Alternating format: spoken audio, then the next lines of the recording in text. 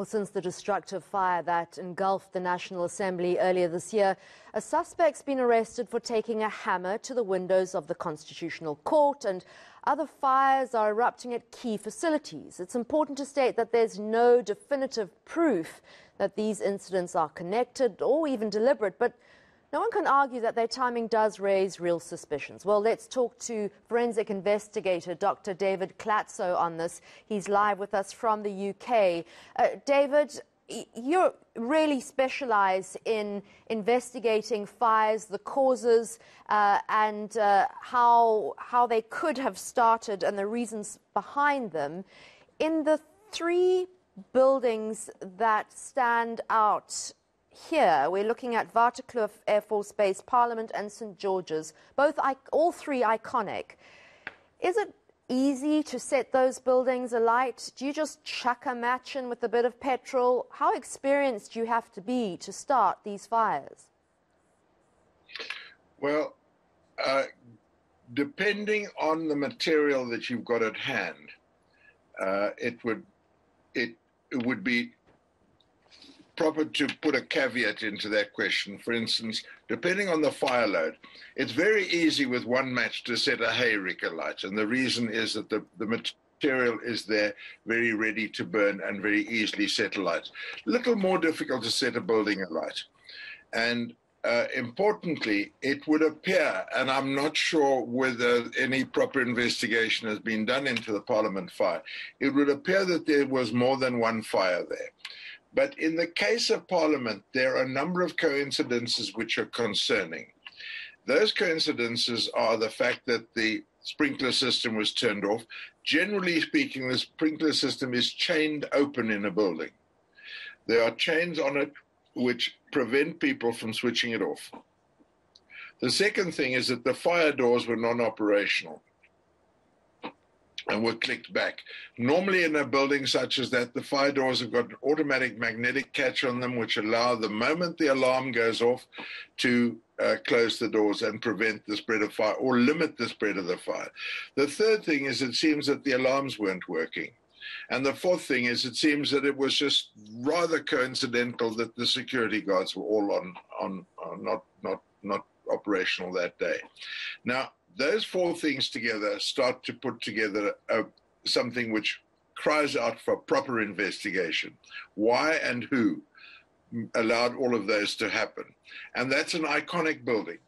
Now, the next fire, which we haven't spoken about, is the fire which damaged the library at UCT and other buildings. And it's very fortunate that more buildings didn't go up in flames. Here's another example of a failure to implement proper security situations, both by UCT and by the Parks Board. The alien vegetation that grows up along that southwestern border of UCT should never have been allowed to get that close. And all the touchy-feely business about letting old trees to stand near the border is not great when you consider the cost to the university. I see also that the university is threatening legal action against Parks Board for the use of the helicopters or the failure to use the helicopters timeously. And again, this is not the first time Parks Board have been negligent in that respect either. In previous occasions, the rental agreements with the helicopter operating companies were not complied with. And I'm thinking in particular of the fire which went from Muizenberg to Hout Bay a few years ago, which I did investigate. Now, there again, fees weren't paid timeously, and I'm pretty sure that if we look into it, you'll see that there are problems with those rental agreements. David, sorry, I don't like interrupting guests, but I want to bring you back to Parliament, St. George's Cathedral and Waterkloof. UCT is, of course, important. But in all of those incidents, we're pretty much seeing homeless people being blamed for setting edifices alight.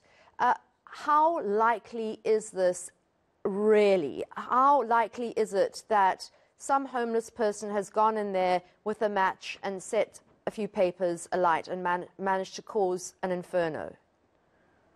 I think it's unlikely, and I think that it needs to be investigated. And if the police have arrested somebody, it's almost it's almost proof of his innocence so quickly after the event without proper investigation. The police have not got a good track record of this sort of crime and investigating this sort of crime. You will remember that they're quick to arrest people for various things, and they have to release them subsequently. So again, until the innards of this are fully investigated, I would not believe a word coming out of the police camp. All right. I would want to have a look at that more personally. And by the way, it's not that easy to run in unless you've got ample time and space and possibly some accelerants and set Parliament alight. I think the cost in Parliament was something in the region of a couple of billion rand, which damage done. And that more than offsets the cost of the security guards that were supposed to look after the place over the weekend. So one's got to ask the question, who's behind all this concatenation of negligence and incompetence that we see happening in our beloved country? Concatenation. Taps and I are going to use that. That is a brilliant word. Thank you so much for your insight, and let's hope that there are better investigations done. That was forensic investigator Dr. David Klatzow. Thank you so much